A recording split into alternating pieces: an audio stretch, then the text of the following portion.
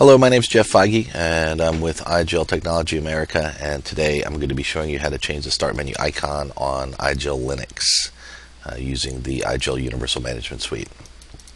For this exercise, you'll need 7-zip or some similar program that will allow you to create a tar BZ2 file, and you'll need an icon file or a JPEG or something that you would like to put in the start menu. First thing we're going to do, I've already created a folder called Start Icons, and inside of it I have my icons. This is the folder we're going to use to create our tar BZ2. So add to archive tar, and then add to archive BZ2. And there is our tar BZ2 file that contains a folder that has icons inside of it. And now we're going to create a control file. So new text document, we're going to call it start icons.inf, and we'll go ahead and edit this. These are standard for our INF files. They define the package that we're looking to deploy.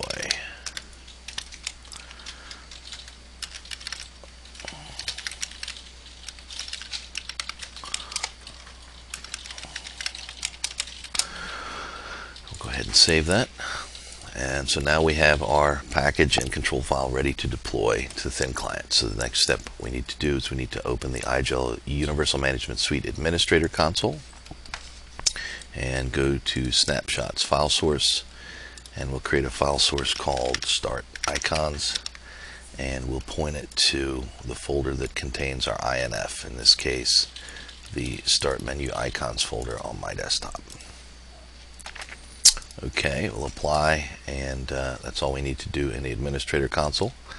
And now we need to go to the Management Suite console and create a new profile. And this can be broken apart into two profiles, one to define the custom partition and server, and one to define the icon. But for this exercise, we'll just create one, and we'll call it Start Menu Icons. Best practice would be to break them apart. We'll optimize it for the firmware we're running on our Thin Client. And we'll go ahead and System firmware customization, custom partition. Doesn't need to be a big partition. We'll make it say 16 megabyte, and then we'll go to the download part and point it to our INF file, which is either the IP address or the host name or FQDN of your remote management server. If you don't have it in your DNS, I suggest using the IP address port 9080 for file source definitions, and start icons was the name of our file source, and then start icons.inf was the name of the control file that we created.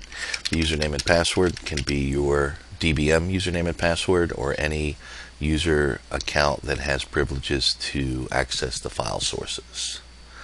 Click on OK, and then we will go to the registry and define in the window manager. So it's registry window manager WM0, and then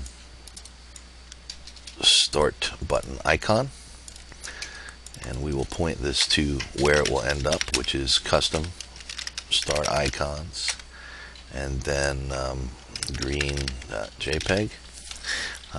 That's the reason we put these in a folder before we made the tar BZ2, just in case you have more than one thing that you want to deploy.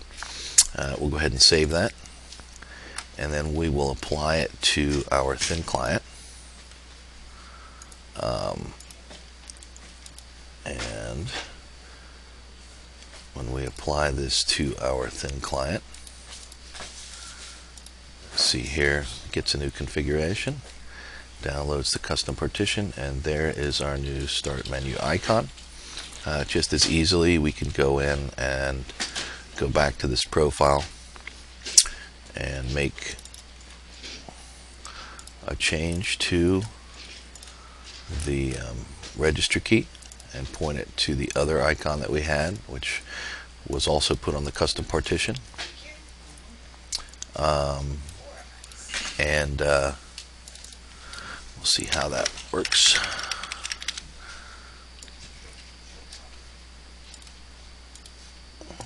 And again, the thin client will get a new configuration, and now we have a different icon. Again, my name is Jeff Feige, and thank you for watching this short but hopefully helpful video.